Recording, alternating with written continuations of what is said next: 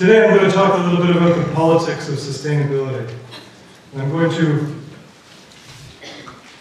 follow this outline, which I'll give you a second to absorb so you can orient yourselves.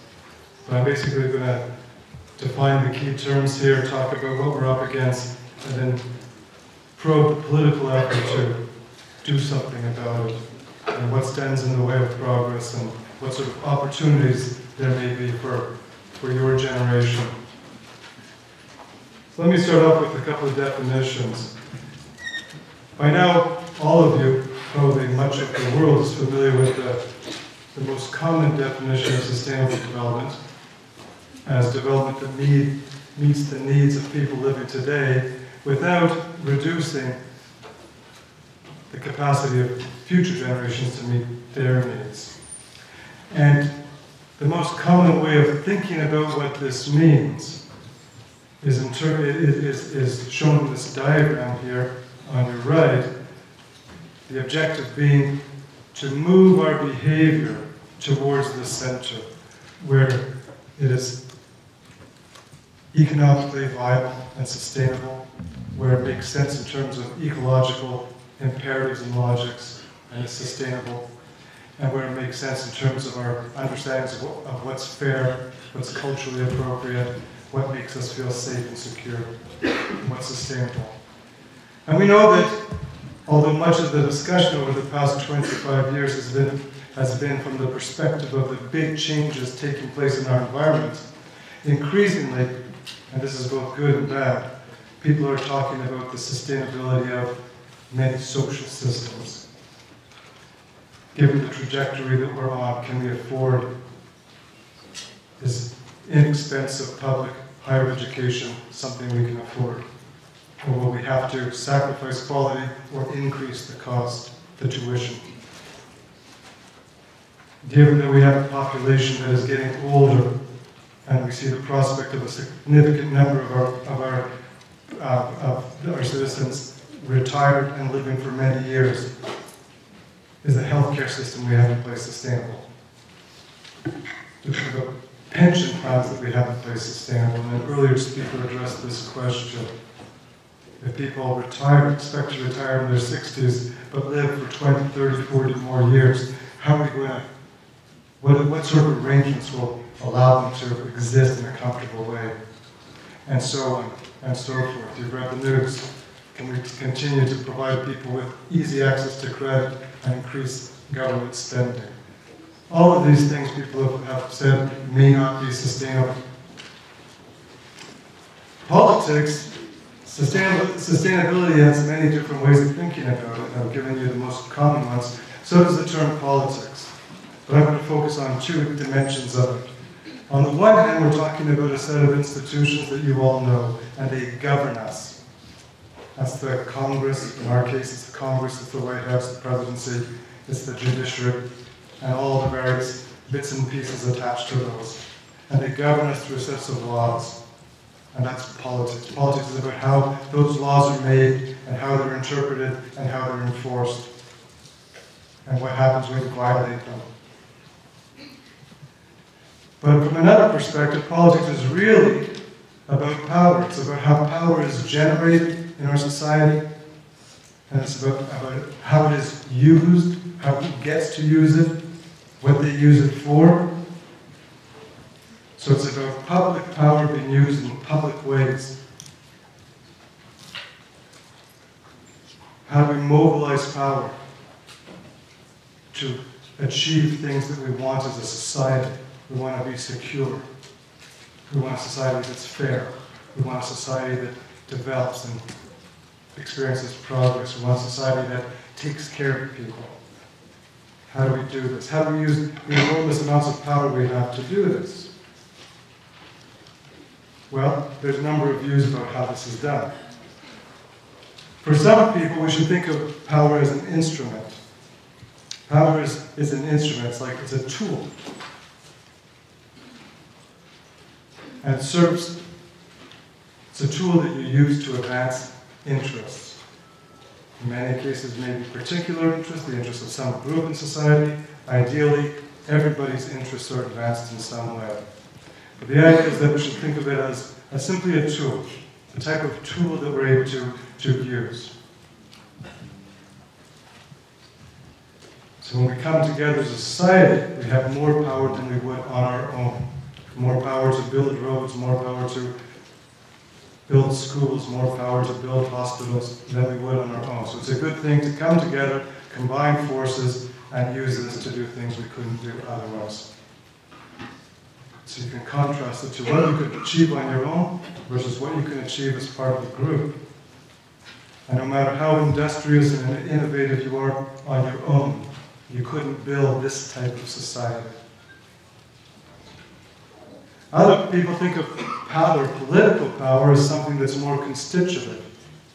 That's to say, it actually creates all those, that creates the culture that we're living in. So what we're doing with political power is we're creating culture. It's not just instrumental. We're crafting our identity here. We're crafting who we are. It's not the same as just building a road. We're building meaning. We're creating traditions. We're identifying collectively things that we want to be as human beings. It's constituent. We want to be people who are, what? Free, patriotic, equal, who do good things. And we construct this by working together politically. And then for some people, political power is actually really in the service of some deeper forces. And it's those deeper forces you need to understand. They may be economic forces. Political power is in the service of capitalism. They may be religious forces. Political power is there in the service of some grand divine scheme that maybe we understand, maybe we don't understand. But in this case, we'd be wrong to think this is a tool we can just use to do something, or that we're creating ourselves. Politics serves some, what's sometimes called spirit, an invisible hand, or some deeper force. What everybody agrees upon is political power, however you think about it, operates in a world that is already defined by certain practices, traditions, by culture, and a world that has all sorts of environmental pressures. And today we're going to focus on some of these environmental challenges. Not exclusively, but we're going to look particularly at those. So what are we up against? Well, the list could go on forever, and already you're familiar with many aspects of it. The challenges include loss of land cover.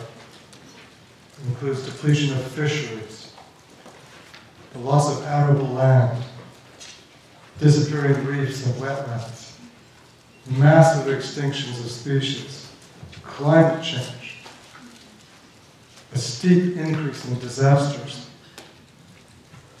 Potentially, already today, I think in California, gas is $4 a gallon. For some people, the rise in gas prices is inevitable. The era of cheap, abundant energy is over. There will be some little fluctuation, but the trend is towards more and more expensive energy, which is a problem for a society built on things like suburbs and commuting, and so on and so forth. So we have a big set of challenges. And one way of thinking about those challenges is that they exist in some measure because the things we're doing are not sustainable. So we have these daunting challenges because we're not acting in ways that are sustainable. So for a lot of people, the solution, what we have to do if we're going to confront those challenges is we have to move more of our behavior into this area where it's sustainable. And the task then is, how do we do this politically? How do we move behavior that is unsustainable, that's causing climate change, that's destroying species? How do we move it into a realm where it's sustainable and the pressure comes off? And how do we do this while simultaneously dealing with some very acute social problems, like violent conflict and poverty? How do we juggle those two sets of goals, ecological and social, by changing the way we're acting? And can politics help us here? Well,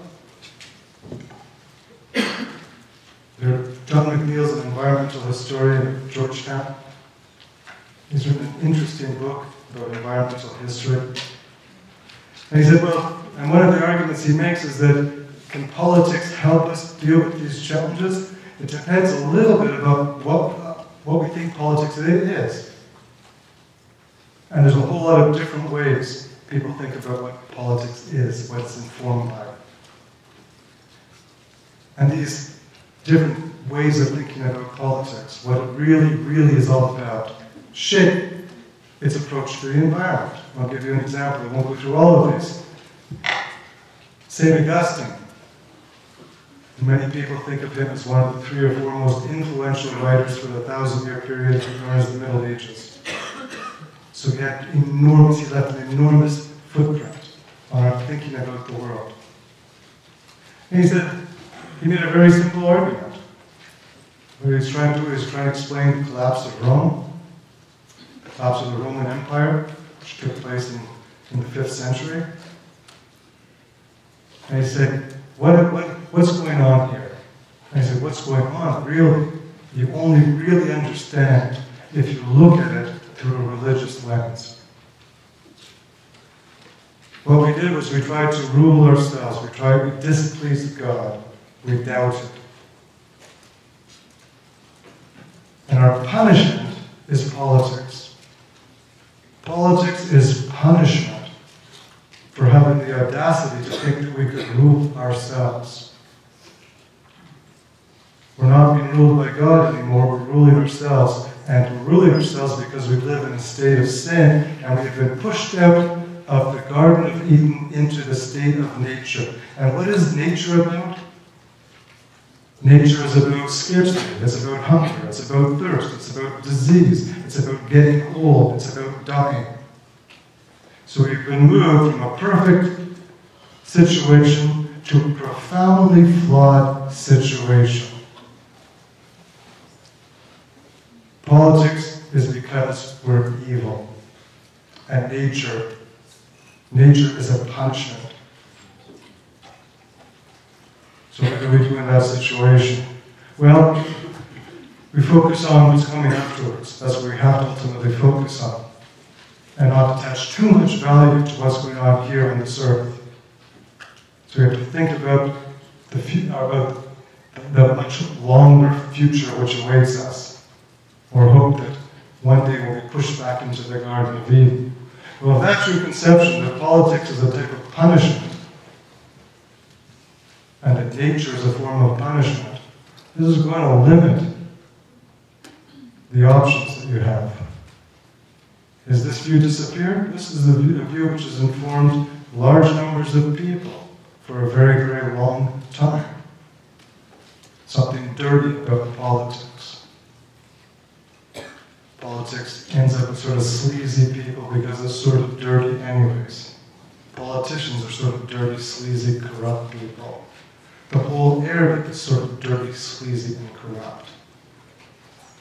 And if intuitively you sort of believe that politics is sort of dirty business,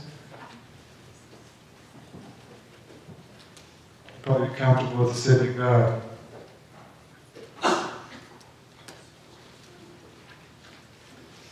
In very sharp contrast, Jean-Jacques Rousseau, who was a key player in defining the type of politics that we have, said ideally, politics is about emancipation.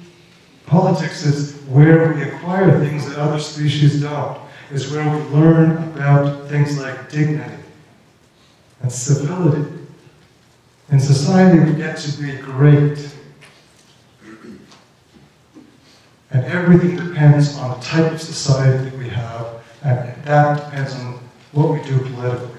If we do the right things, we'll have a great society, we'll produce wonderful culture, we'll live lives of dignity and fulfillment, we'll have a strong sense of community and purpose. So politics is crucially important to us. It takes us from the level that we would be in the state of nature and transforms us. And no other species has that opportunity to move out of the realm of instinct into the realm of choice. But we do something that nothing else on the planet does. We work together. And we envision wonderful things and we create them. And so, John McNeill argues that not only does it matter what we think politics is really all about, but other ideas that we create within the political space shape our relationship to the environment. And he looks at the big ideologies that define the 20th century, nationalist ideologies, which he links to notions of our country is precious, our country is important, we've got to protect our country. In the US, that meant things like national parks. We're a special place in this world. And we've got to protect this special place that is ours. We've got to pass it down to future generations of Americans.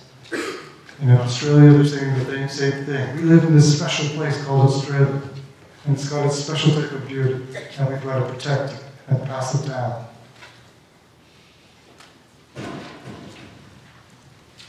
Communism, on the other hand, he leads to, we've got to make the environment more productive. We've got to bring more out of it.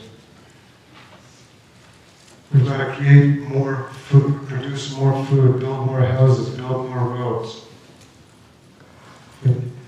Communism is about big projects, big transformative projects.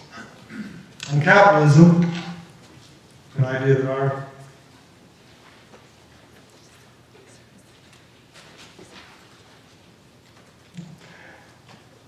capitalism, which is an idea deeply embedded in our political culture, assigns an enormous amount of value to improving economically, to growing incomes, growing our material situation. So it matters. So these sorts of ideas affect the relationship that our society develops with its environment. Politics is also a space where we grapple directly with environmental concerns. And here again,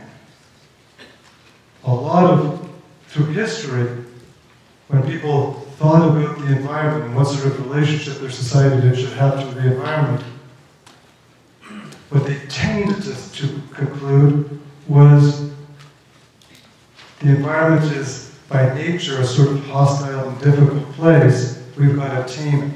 We've got to domesticate it. We've got to change it into something that is better for us.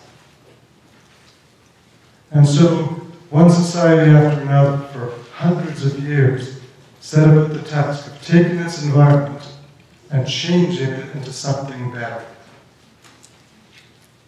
And there was very little sentimentalism about this.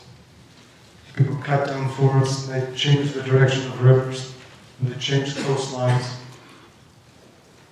all with the objective of creating a space that would be more amenable to human needs, human aspirations, human potential. Now, we know that in recent years, this way of thinking has been challenged. And people have been trying to recast that relationship. It started really aggressively in the 1960s when people said, look at what we're doing to our environment, DDT.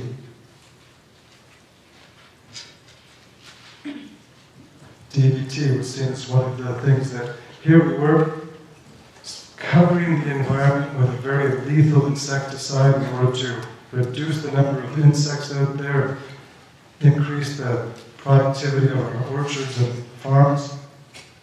And we had very little idea of what this meant. And all of a sudden we started to discover it meant massive health problems, enormous health problems. And we started to probe, and we started to realize DDT was only one example of ways in which we were behaving that were coming back to cause damage to us, to affect our health, our prospects. So here we've been trying to reshape the environment to serve us, and we suddenly had people saying, we made some big mistakes. We had reshaped the environment in ways that weren't serving us very well, that were actually undermining our health, our welfare, our security. And this, as the scientific evidence built, this type of thinking got more and more urgent and alarming. And we know that in the 1970s, it led to our own government deciding, okay, we've got to take some aggressive measures, clean air, clean water, the Environmental Protection Agency. In the 1980s, the world climbed on board and produced that document that defined sustainable development. In the 1990s, it crafted an agenda for the entire planet. This was the strategy to take the planet from where it was to that area of sustainability. And the plan was very carefully conceived, and everybody in the world almost agreed that it made sense and they would take it home and start implementing it. And in your generation, in the last 10 years, probably the pivotal event has been the release of assessment report number 4 about the state of the world's climate. And so today people think about environment, and they think about what we need to do politically about the environment very differently than they did 40 or 50 years ago.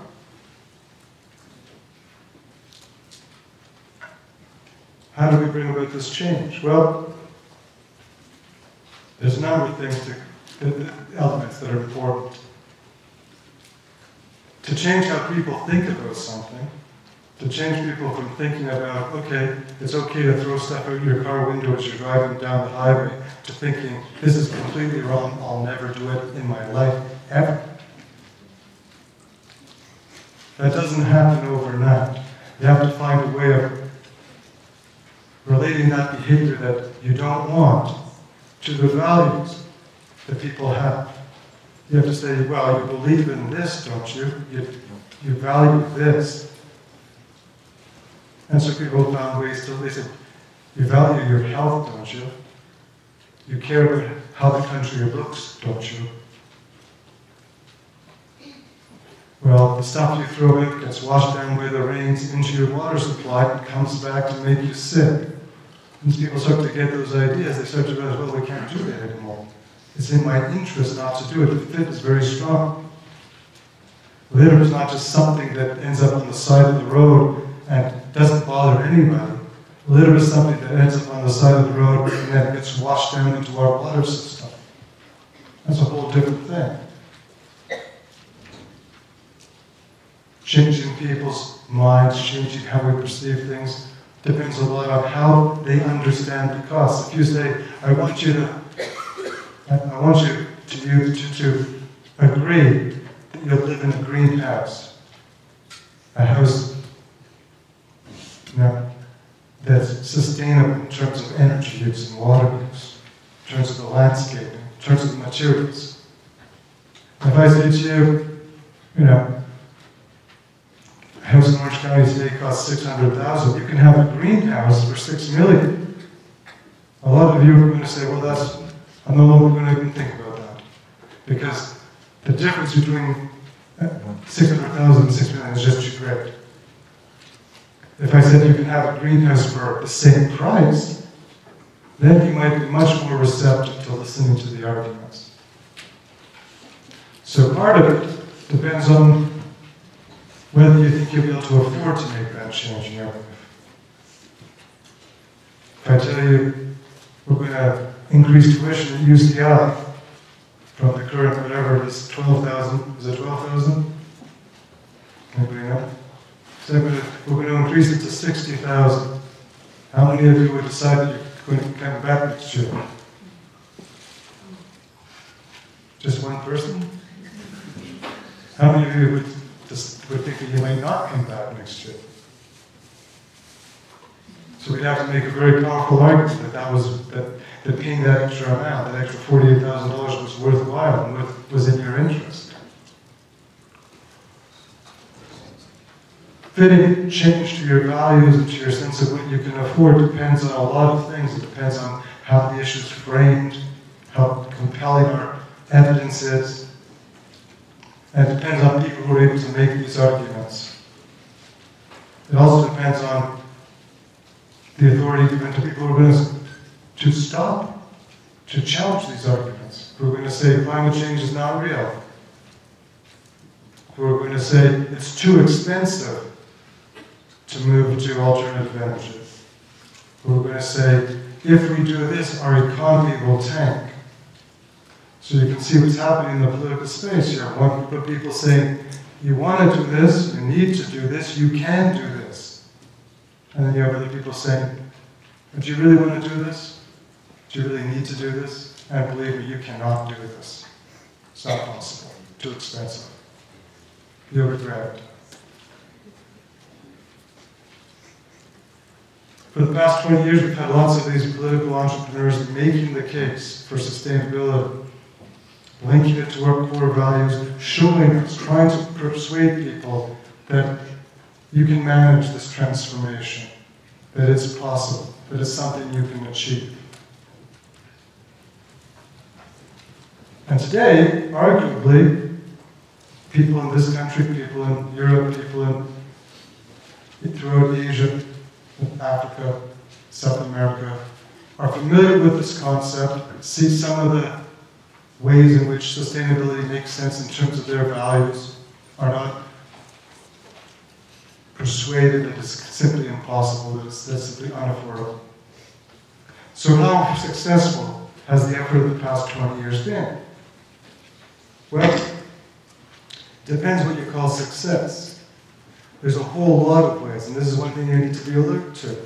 Many people claim success, but then when you look at the criteria they're using, they're not very compelling. So what is success? For some people, if it gets attention, that's successful. We're making the change that people are talking about. If the newspapers are covering these stories, if they're writing about it.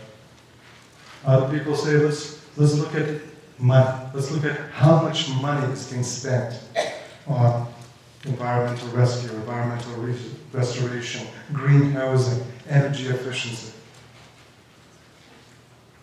Let's look at the dollars that are going into this. Other people look at the polls. How many Americans care? How many people in Europe care? What do they care about? How many advocacy groups are there out there? How many laws have been passed? What sort of improvements have we seen? After 20 or 30 years, 1970s, we passed the Clean Air and Clean Water, so 40 years later, are we healthier? Do we see, is our air cleaner? Is our water better? What sort of initiatives are taking shape? How deeply has this penetrated our educational system? Our school kids, do they understand climate change and biodiversity laws? Do they understand in grade 2, grade 8, grade 12? There's lots of things we can look at to see if we've made progress. Now, in 1992, we had the Rio conference, and we set out Agenda 21 and a plan to transform the world to a sustainable world. And in 2002, there was a whole round of efforts to measure the success of the first decade. In 2012, there will be a second major assessment of progress. 2012 will be a big year because it's called Rio Plus 20. And all over the world today, people are mobilizing for Rio Plus 20.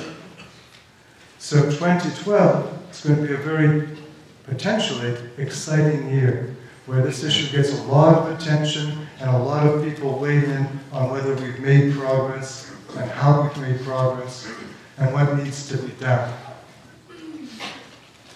In the first assessment, in 2002, the reviews were very mixed. They were like a mediocre movie. Like Star Wars.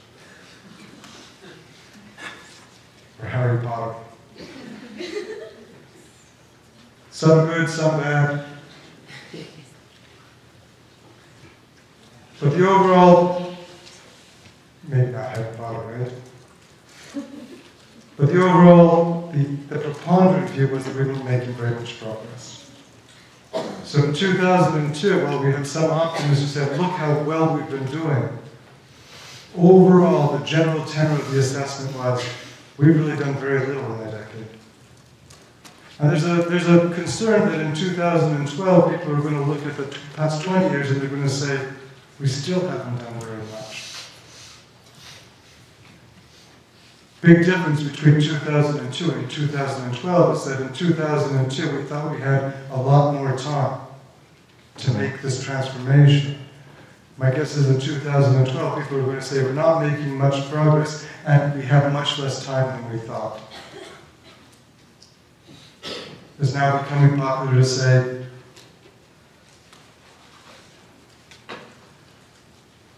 the fate of the world is not going to be decided in 2100, which is what people were arguing in 1992. It's going to be decided by 2050. And if we haven't turned the corner then, we can talk about how complex systems collapse. One useful way of thinking about progress is with the concept I'm sure you're all familiar with already, the ecological footprint. When we look at the ecological footprint, it's pretty clear that, at least in our own country, we're using an awful lot of natural resources to maintain our lifestyle. And that leads to a really simple question. Do we need all the crap that we're consuming? Do we really need it all? Is it really adding depth and value to our lives? Is a collection of 100 Beanie Babies just incredibly more meaningful than a collection of 0 Beanie Babies?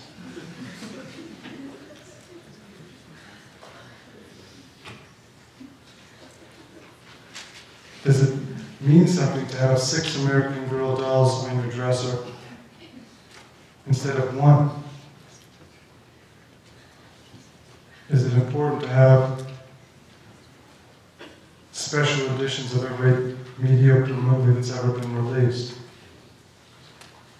sitting somewhere in a drawer? We look at it and we say, well, we're still consuming an awful lot, even though we know that's probably not good. And even though a lot of research asking about whether this consumption really improves the quality of our lives, a lot of the research around this question has determined that it probably doesn't. That really, what a bigger, more recent, more luxurious car does in the grand scheme of things to the value of your life is remarkably small when you compare it to the cost. What a shopping spree really does. And you know, if you've got no friends, there's always the mall, right? But maybe it would be better to have a friend. What's alarming, of course, is that those countries that are consuming a lot, the rich countries, are in many ways the models and aspiration of all the countries that are not consuming very much. And so when we look at the worldview, we say, even though we're not sure that our high levels of consumption are that fulfilling, a lot of countries would like to move towards us. Now, I suppose in an ideal world, we'd move back a little bit, and other countries would move up a little bit. But in a way, we represent power, and we represent success, and we represent greatness. And we represent this too much of the world. much of the world would like to wear Nikes and drive Jeeps and go to Lakers games and stuff like that.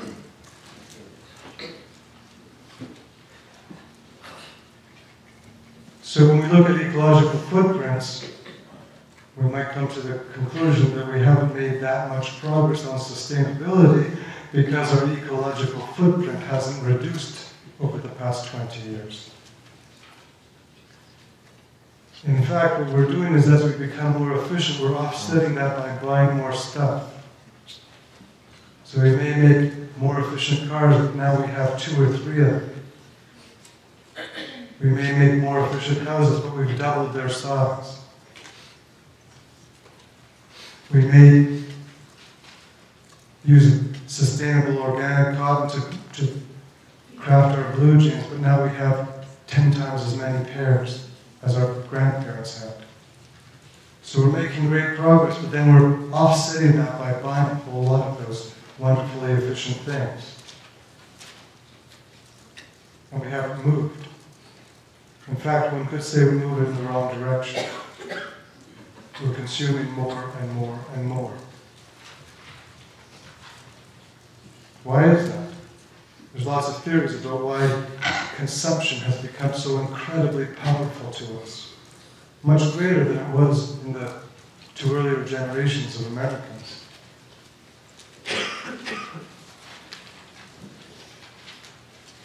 You can look here. Ecological footprint is a big measure. There's lots of attempts to take this big measure and divide it up into pieces and try and get a read on progress, not on that only from that bird's eye view, but in specific areas. And there's all sorts of interesting ideas about how we should be measuring success in our country. I'm not a big fan of SAT scores. I'll tell you, I did extremely well on my SATs. So it's not sour grapes on my part.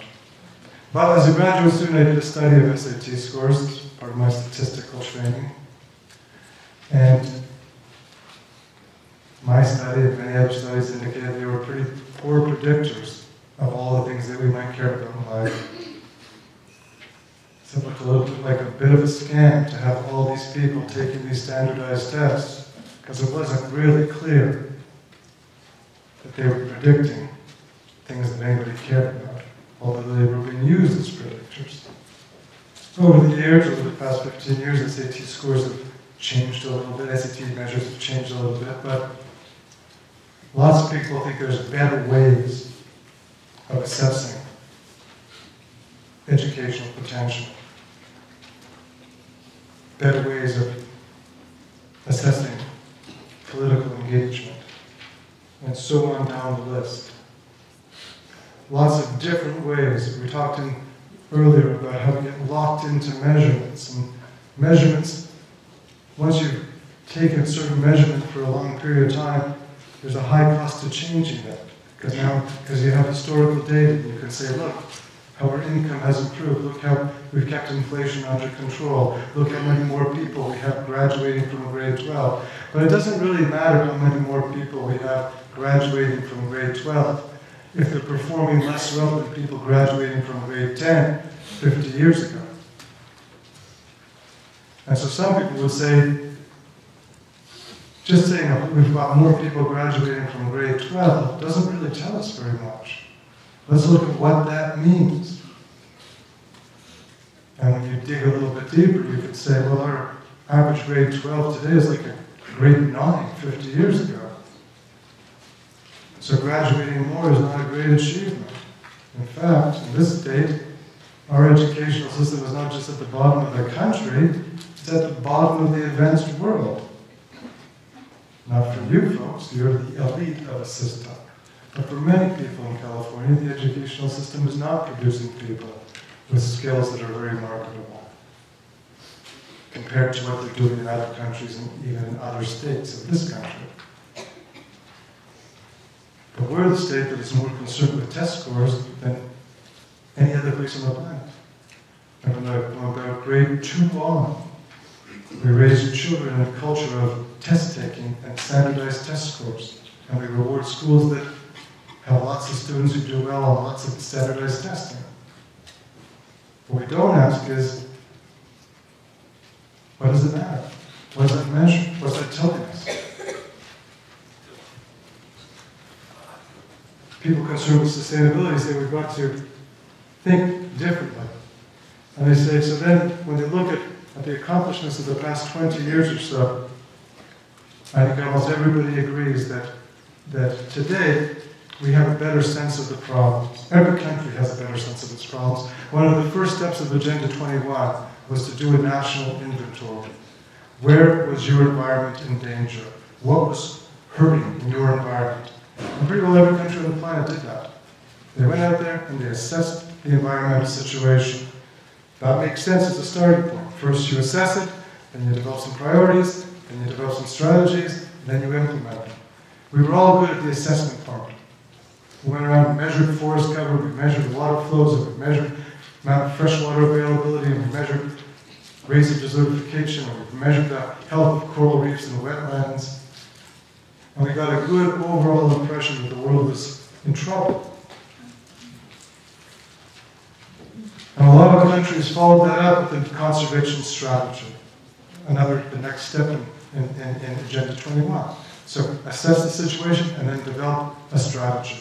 Some priorities, some ways of meeting those goals. And countries were pretty good at doing that. This meant we had a lot higher quality of information out there. We could talk more authoritatively of the environmental challenges that we're facing. And with all that information, large groups that might have been skeptical 20 or 30 years ago started to migrate towards this worldview. Business, for example, started to talk about the triple bottom line. It wasn't just profit. It was profit that was good for the country and good for the environment. At least they started talking about that. Schools said, well, to study the environment, you have to have interdisciplinary programs like social ecology, where people could learn enough about economics and politics and ecology to make well-informed decisions and become leaders. We had these powerful frameworks, the Framework Convention on Climate Change, the Convention on Biological Diversity, to deal with some of the most urgent problems. And we had tons of people in high schools, middle schools, primary schools, universities, organizing and taking on and saying, we're going to tackle one of these problems. And arguably, some of the big success stories economically in the world have developed using resources more efficiently than Europe and North America did. So we've made some gains, but we've also failed to make gains on a lot of fronts. The world's population. In your lifetime will probably very likely hit 9 billion unless something unexpected, some black swan event changes the trajectory that we're on now. Not the movie. Black swan event is a big catastrophic event that you can't predict. I don't know what the movie's about.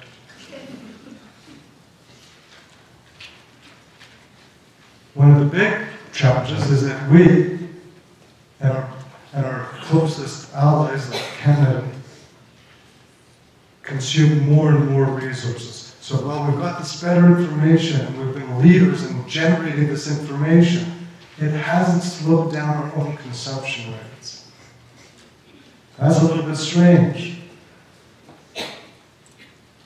We've gotten bigger and bigger appetites, as we know. Because 70% of American men are obese, clinically obese, and have waist of larger than 40 inches. 70%. 40 inches. That's not just a little metabolic change in middle age. This is an ocean liner of fast food. On fast food,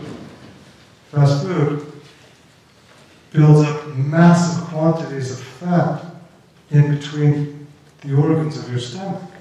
So that between all the various organs, you get huge clots of fat built up. So that those big waistlines are because massive quantities of fat are now being stored between and among a person's vital organs. Well, this is not good for a whole lot of health reasons. It's not particularly aesthetically pleasing, but it's also not very healthy. And that fat, as it finds a home around your intestines, around your stomach, and around your liver, and so on, around your heart, that fat becomes very difficult to dislodge. It's like trying to wipe slime off a piece of sandpaper. Have you ever tried to wipe slime off a piece of sandpaper? It's really, really difficult. Try it. Put a big glove of slime and sandpaper and then wipe it off as hard as you can. Good luck.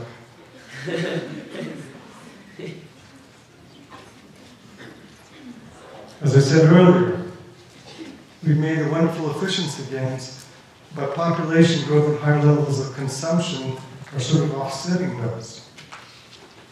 Even in this age of recycling, remarkably, we discovered that many communities, when they introduced recycling bins, actually produced more trash.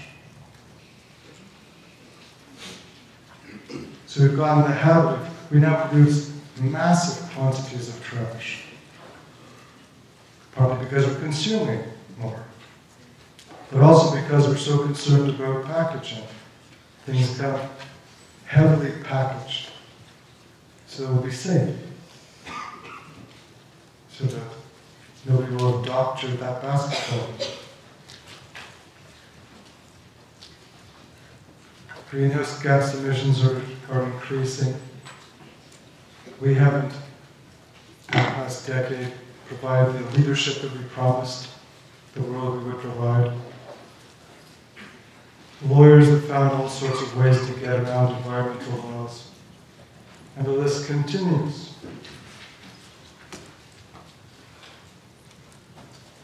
The list continues. New challenges like rapid urbanization are now being recognized as much more significant than we thought. And probably the single biggest thing was not nearly as potent in 1992 as it is today is climate change. In 1992 it was a serious concern. Today people are talking about the end of the planet being within our grasp. As a result of all this, yes, we've got better information, we understand the problem better, we know what we should be doing. But at the end of 20 years, the situation with fresh water hasn't improved. Our ocean coastal areas are actually worse off today than they were in 1992 or 2002. Air quality has only improved in part of the world, and much of the world is much worse. Climate change worse, biodiversity loss worse.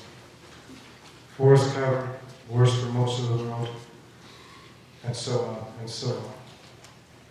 So, and of course, the other thing that we've become much more aware of are the health costs related to living in environmentally compromised conditions. And now people are starting to explore. It's a slow process and it's a difficult and costly process. But they're starting to realize that exposure to certain types of pollution, actual pollutants related to things like car exhaust, but also chemicals that we freely spray around our house to keep things clean, most of which have never been tested for human health impacts. And we discovered that the person who is spraying their countertop to kill bacteria day after day after day is probably doing themselves considerably more harm, weakening their immune system, strengthening bacteria, and exposing themselves to toxic chemicals. So in a sense, our systems seem to be becoming less resilient, less robust, more effete, weaker. Today, unless you're an MMA champion, just about anybody born 100 years ago could whip your butt.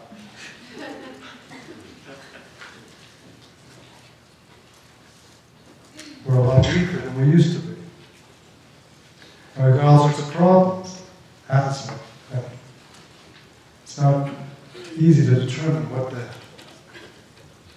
causes of all these problems are. Impotence, learning disorders. But many people believe there's probably a very strong environmental component to all of these things. It's not the only factor. Health is a product of many things. But the environment is a key element of it. So we have a shared planet. We understand how this planet functions. We understand many of its needs. But when we look at how that's translated into change, the change has largely been conceptual and rhetorical. Things that we'd like to do, things that we believe we ought to do, but not necessarily things that we do. Species are disappearing. Emissions are increasing. Water scarcity is growing. Poverty is entrenched. So the big question is, why hasn't our political system responded more effectively to this mountain of evidence that we're living unsustainably?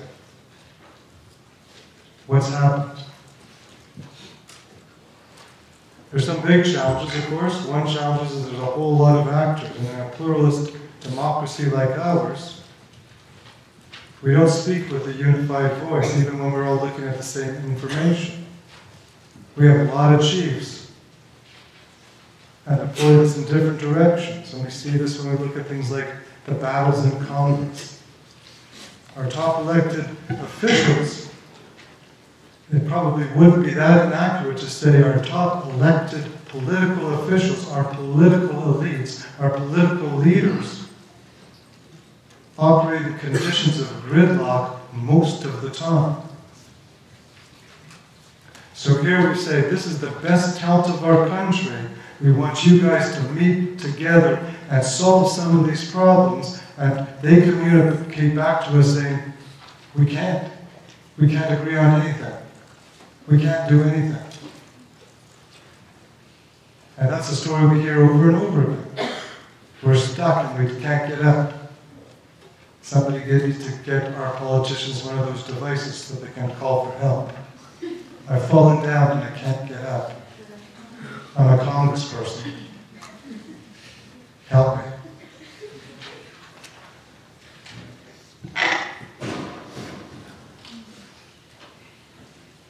And of course they're buffeted by other types of leaders, social leaders and political leaders.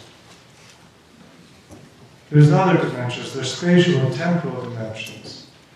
One of the tricky things about environmental problems is they're not concentrated in Orange County or in California or in the US. They're interactive, they're dynamic, they're interdependent. They operate across a whole lot of different scales of space and time. It isn't like we're just trying to change Turtle Rock as a school, Turtle Rocks, whatever it's called.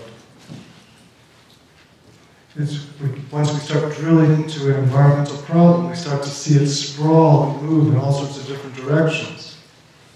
And that's very politically challenging. So we can sort of summarize the big obstacles, the big barriers to making progress in 4 easy points. And the first is that our system has become very complex. If anybody's familiar with network theory, we know that one of the things that our technologies have done is they have created what we consider to be a very complex world, a world with a lot of parts. So a system is just something that has a whole lot of parts. And our world has more and more and more parts to it. Our lives have more parts to them. If you were born into this country 100 years ago, born into the family farm with a couple of horses and neighbors who had been there for generations, your life had a lot fewer parts. Our worlds are tremendously complicated.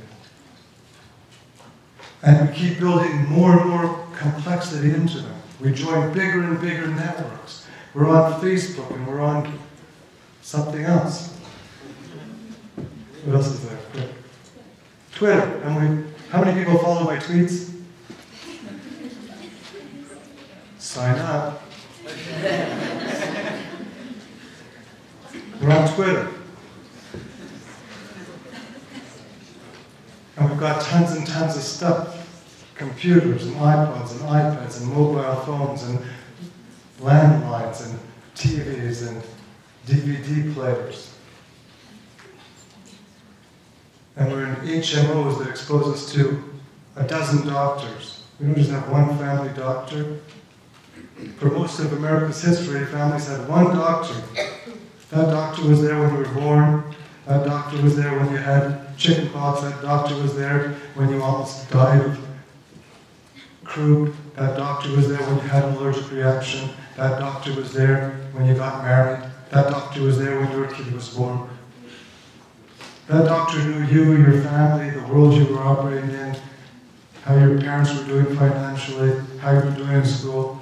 Now we just enter vast, complicated systems where we spend most of our time asking, will you cover this? If I see this doctor, will I get reimbursed? How much? So 50% for the first visit and 25% for the next visit, unless I see this other doctor. It's too complicated for us. The world is overwhelming to us. And when you have really complex systems, they can be very, very daunting.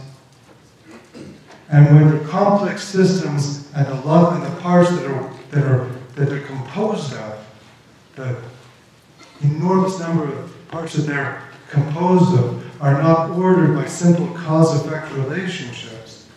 When the relationships are non-linear, then we feel like we've lost control of those systems. We don't know how to direct them. We don't know how to move them in a certain direction. So one problem is we can look at the United States, California, the world, the University of California, and say it's got too many complicated parts and too many non-linear relationships for us to say, here's our goal, we're just going to move over here in the next 5 or 10 years. And some people are daunted by this. They say the world's too much. I cannot make a difference in a world this complicated. I don't matter. I don't understand it. And if I do this, how do I know it'll help the poor kids in Africa? How do I know it'll make a difference? A lot of people convince themselves that, oh, well, I've just given myself a good pass. A get out of marriage free pass, or whatever it's called. A pass, Las Vegas. A pass out of political engagement.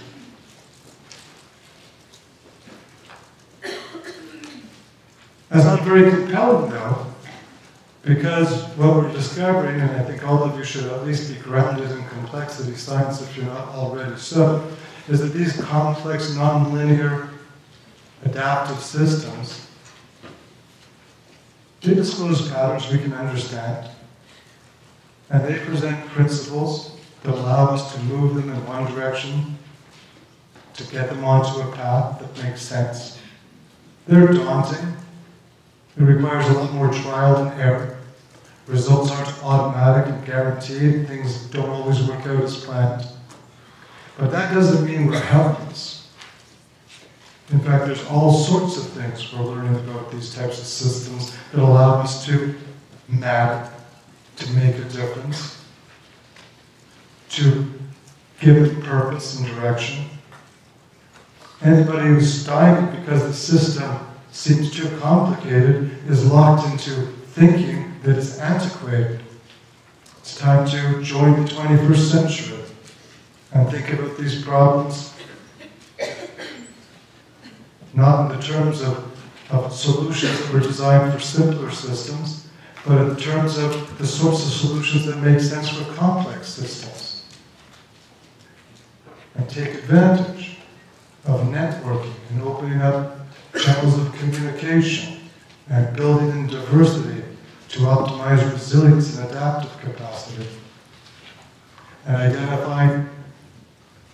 the small changes that have the larger systemic effects, and committing ourselves to failing in some of our efforts, knowing that some things will work and some things won't. Our institutions, however, are not likely to take on this challenge. One of the trouble with institutions as they built up over the past 60 years was they become somewhat inert. It's hard to dislodge their budgets, it's hard to change their standard operating procedures, it's hard to change their goals. Recently, if you've been following national politics, you notice that the Department of Defense, the Department of State have released big reports.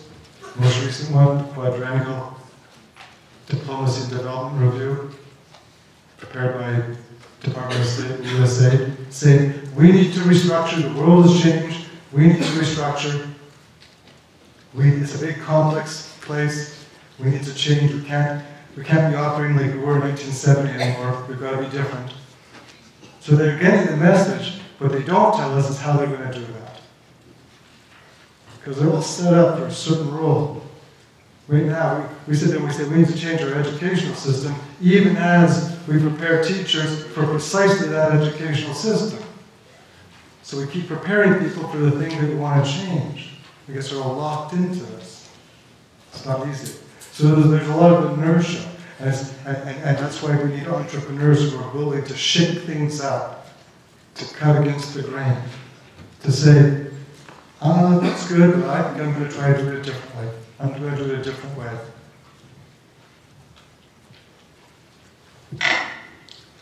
We've got political and economic time horizons and incentive structures that work against big changes, or even experimenting with changes. If you're a politician, you've got to be re-elected every 2 years, or 4 years, or 6 years, depending on the office you're running for.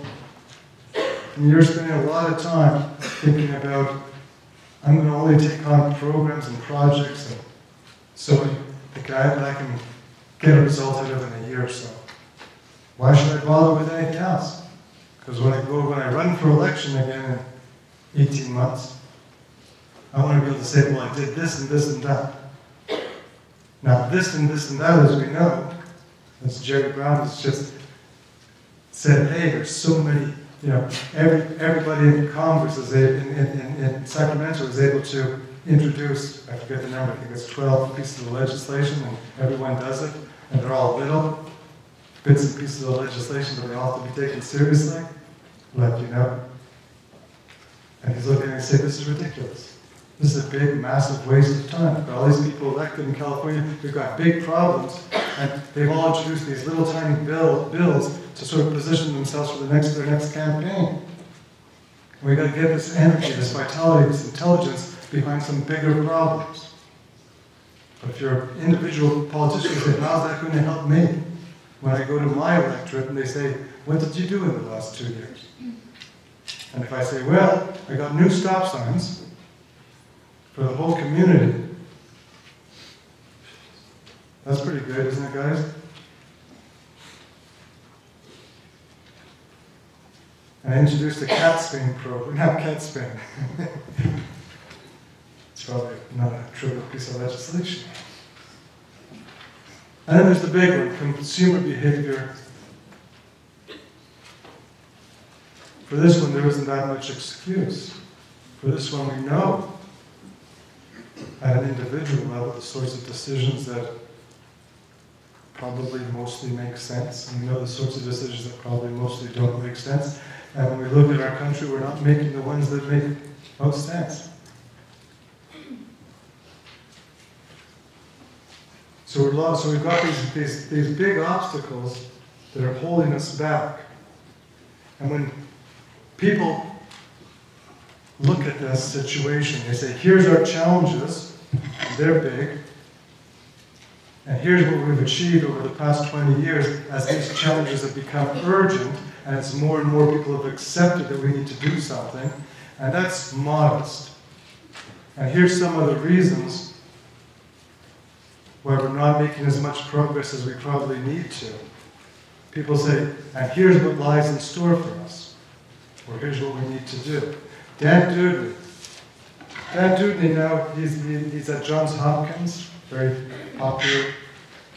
I think he was one of the most popular professor at Johns Hopkins, the most popular professor and the most notable on the campus. He wears only black now. He's a very big, big guy. He wears big hats. And he also carries 2 backpacks. And he says the only way we're going to get around this is by moving towards some form of world government. He says there's one system in the world that could be a model for world government. That's the American system, the Republican system of the United States. And he says we need to find a way to scale this system up. Because these global problems require, we have global environmental challenges, and we have a global economy, but we don't have any global governance structure that works. And that's the missing element. Now that we've recognized the problems are shared and our economic relationships have put us in a situation of interdependence, we need to find a governance structure to match. Interesting idea. The challenge, of course, is how do we get from where we are to there? And it's not a small challenge. In fact, it's such a big challenge that a lot of people have lined up with the views of Thomas Homer Dixon, who wrote books like The Ingenuity Gap and The Upside of Down. And he says, listen, world government might make sense. It's true we have a globalized economy. It's true we have a shared environment, a planetary environment. Probably, theoretically, we need a governance structure that can be aligned with problems on that scale. But we're never going to get there. Smaller government structures are not going to solve those problems, and so there's only one likely outcome: global catastrophe. So what's going to happen over the next 40, 50, 60 years is breakdowns. We saw the Soviet Union collapse. We saw bits and pieces of our own country collapse around the economic crisis, collapse under the effects of Hurricane Katrina. We discovered that actually, we don't really know what to do when something big happens. We don't know what to do. We couldn't even save a few thousand lives in New Orleans. We had no capacity to predict the economic crisis, and we were completely unsure of how to respond to it. And Homer Dixon says, those problems are only getting bigger, deeper, more aggressive. We couldn't solve them in bite-sized forms. We're not going to solve them on larger scales. Africa, Northern Africa, is collapsing under the weight, not just of corrupt regimes, but of not enough water, food prices that are too high. People are sitting there, they can't survive. And there's no easy fix to water scarcity and high food prices. You can get rid of Gaddafi. Maybe you can get rid of Gaddafi. I don't know. You can try to get rid of him and bring somebody else in. They're not going to be able to wave a magic wand and provide everybody with water and food overnight. So Homer Dixon looks and he says, the collapse in the Soviet Union, the collapse in Northern Africa, Sub-Saharan Africa, already collapsed. South Asia on the verge of collapse. America experiencing many collapses and not being able to manage them very well.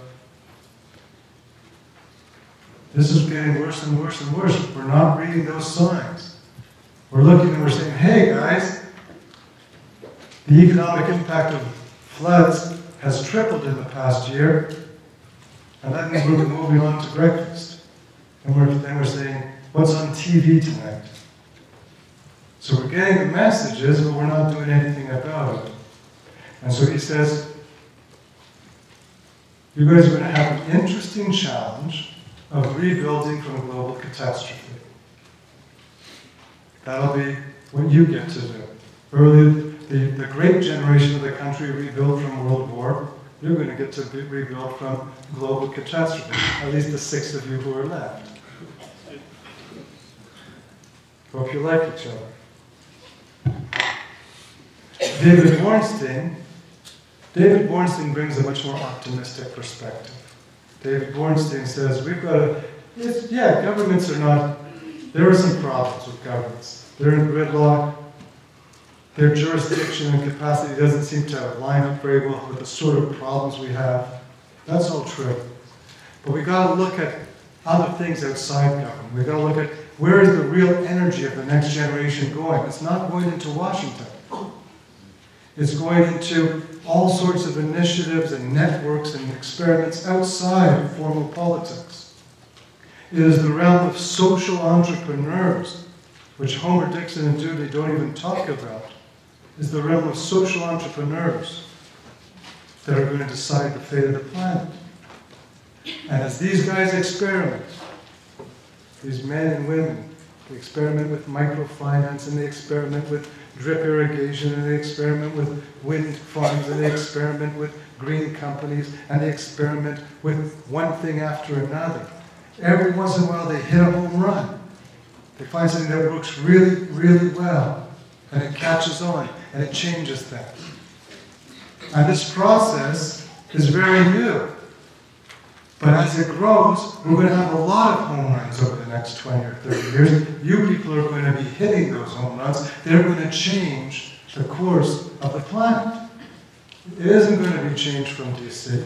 It's going to be changed by transnational networks that aren't daunted by the complexity of the problem, that aren't locked into standard operating procedures, that aren't trying to protect their budgets and their jurisdictions, but are simply asking afresh, how do we deal with this?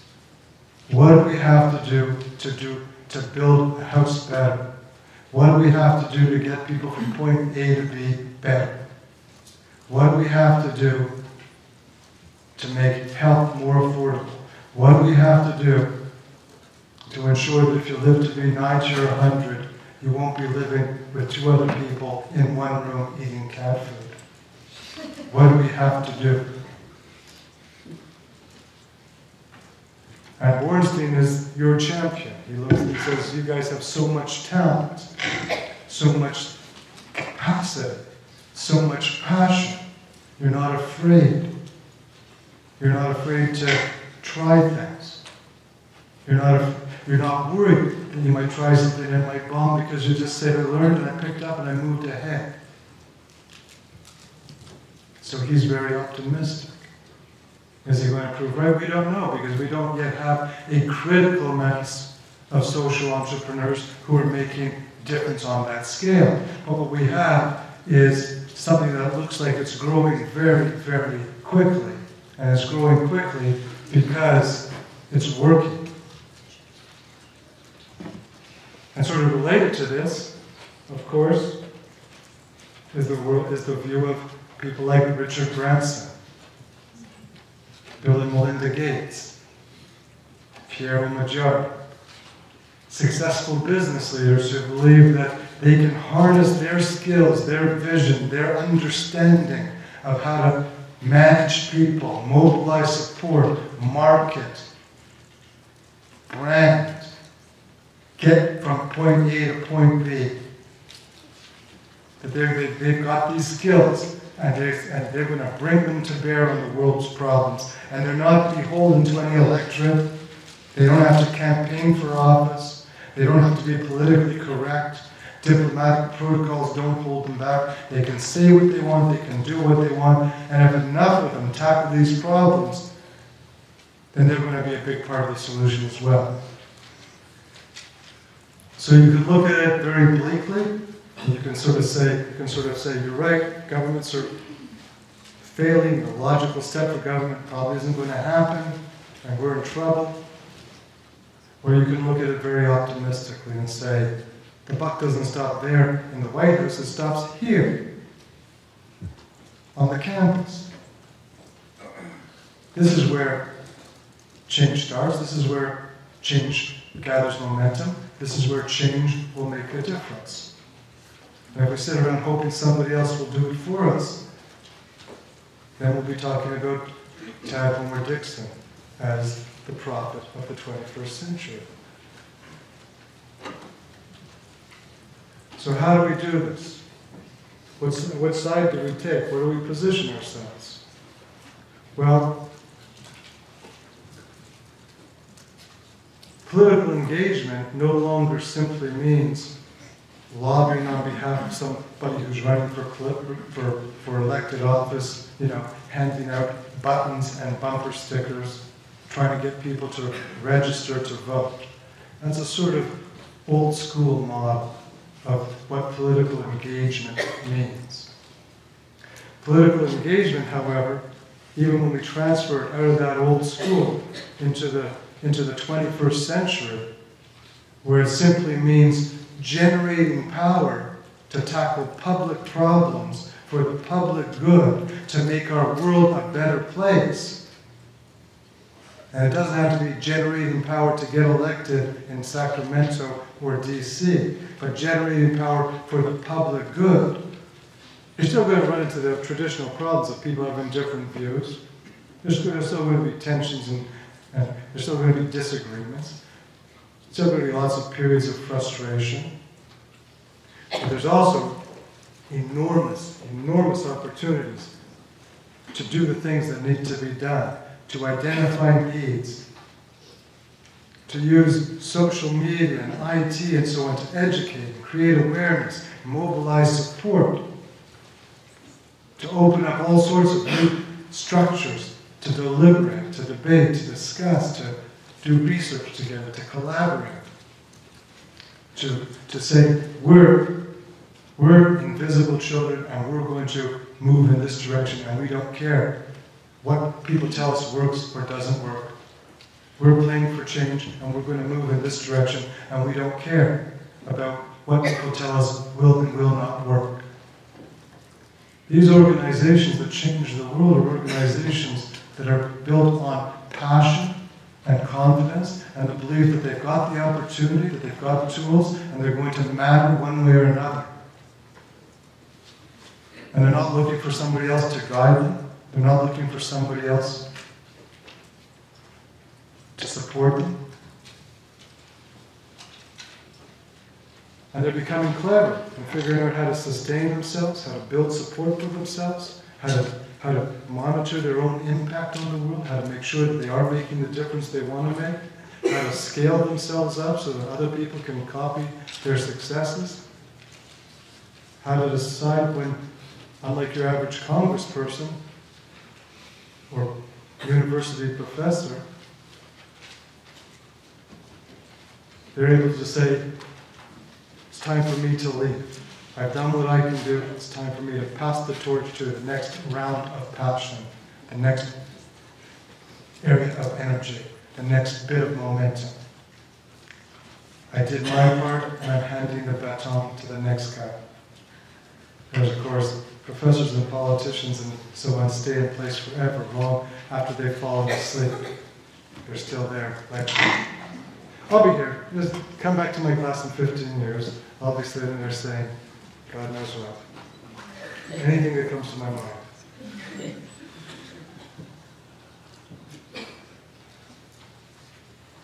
So we need the political leaders, we need the economic leaders, but today we especially need the social leaders. We need those people. An earlier speaker talked about how important it was to get political leads and economic leads in alignment if we were going to solve problems like economic crisis. I want to suggest that there's another group that's important, and that's us. But sure, it's good that Obama and Bernanke agree on something. That's great. And that'll probably be a good message to send to the world, and so on. But ultimately, whether you're able to retire comfortably or not is going to depend on decisions you make, not on the decisions that they make. Whether you remain healthy for most of your life or not is going to depend largely on decisions you make, not what they make. So there's an important role to be played by everybody who exists in this privileged situation of being young and vital and part of a country where you can do what you want. And you come with a whole set of tools that can support you and anybody else.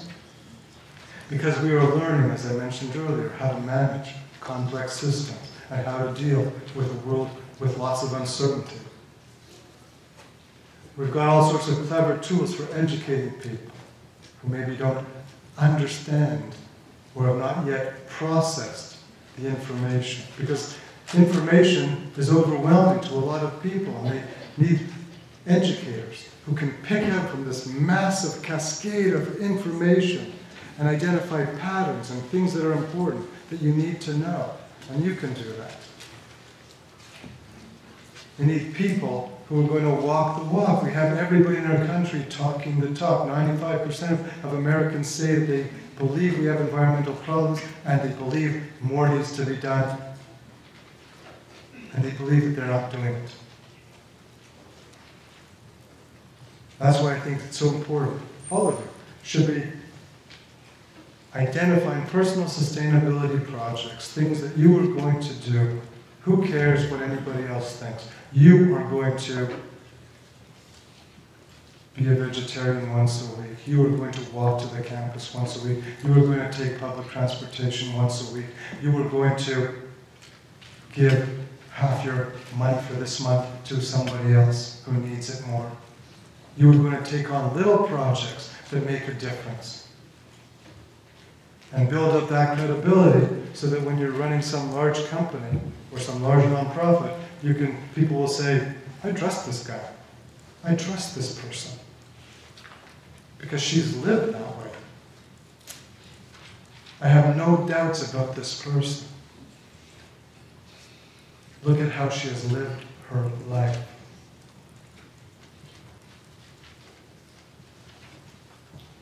And that gives you the sort of credibility to you folks.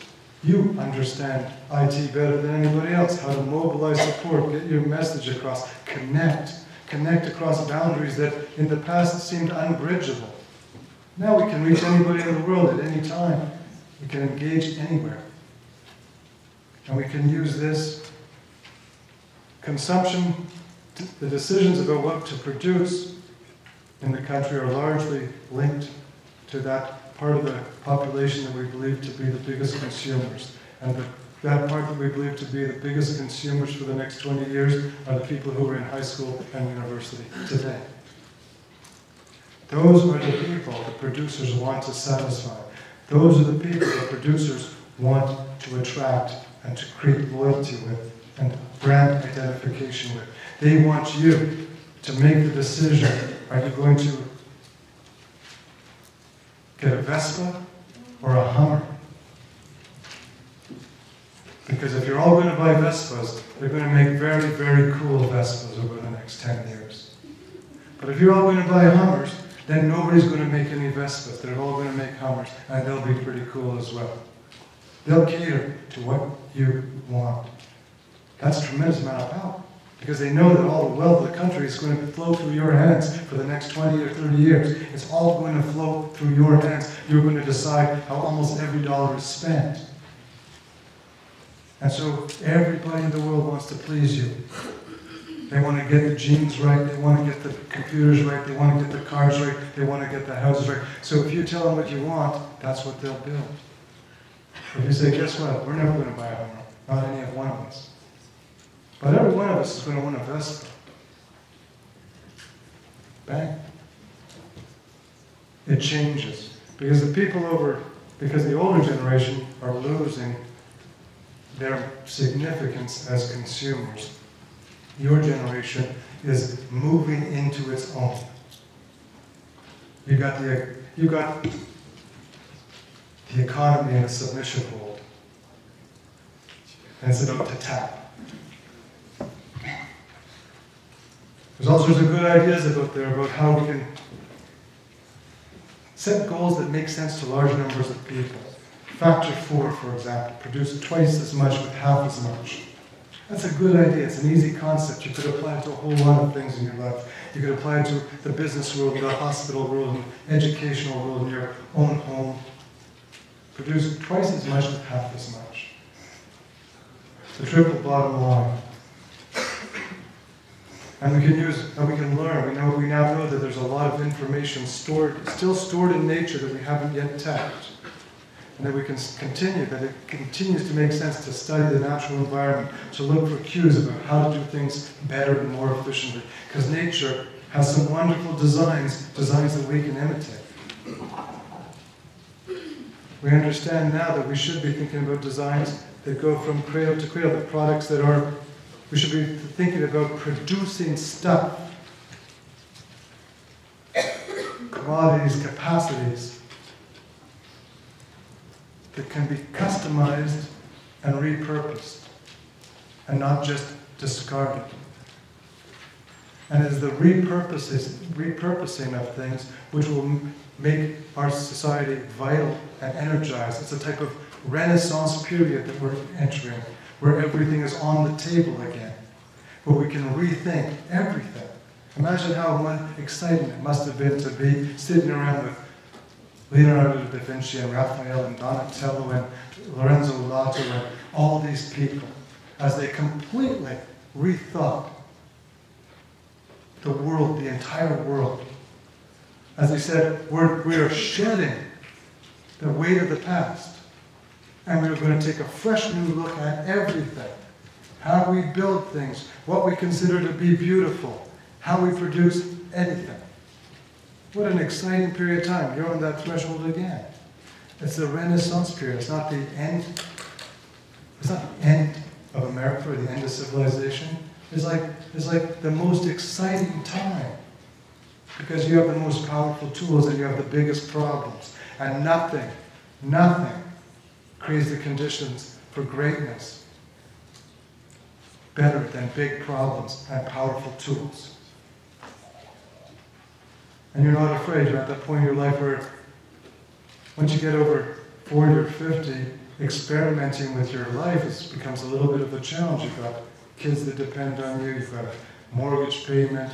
You can't just change direction dramatically. But from 20 to 30 to 20 to 40, you can do whatever you want.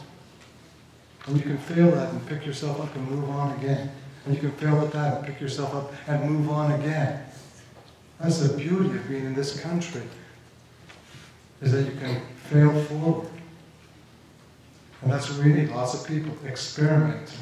Because every once in a while, those experiments will throw up a winner, and that winner will quickly, using social media and other techniques, be scaled up, and everybody will be doing it better and more efficiently. So the future has tremendous opportunity. I think we can look at the world and we can be very, very alarmed, because the trends are deeply alarming, and it looks like we're running in the wrong direction on so many issues. That's true. We are not making the sort of gains, we have not made the sort of gains that we hoped for. And people like myself who thought in the 1990s we were going to change the world, we were naive and we didn't realize how much resistance we would face and how difficult that was going to be.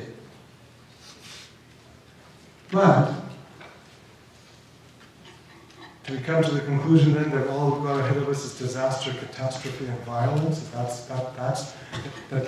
that the message I want to communicate to all of you? That that's your future? Not at all, because first of all, I don't believe it.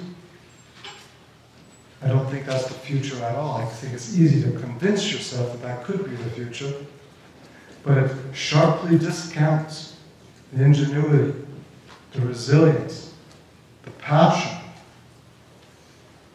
that we have an enormous stock of in people like yourselves.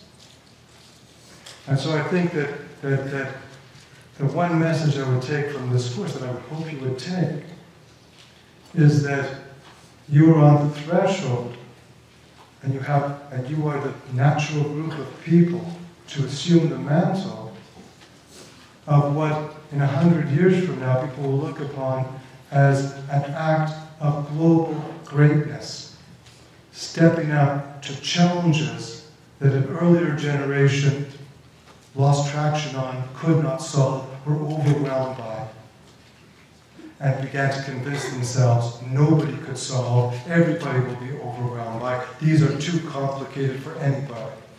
But just because an older generation is saying that doesn't make it true. So I think that you should, if you take one thing, it should be a sense of hopefulness. because the capacity, in my experience, is unprecedented for tackling problems that are unprecedented. And so I want to close this lecture with a little film which ought to make you feel proud, because it's about you folks.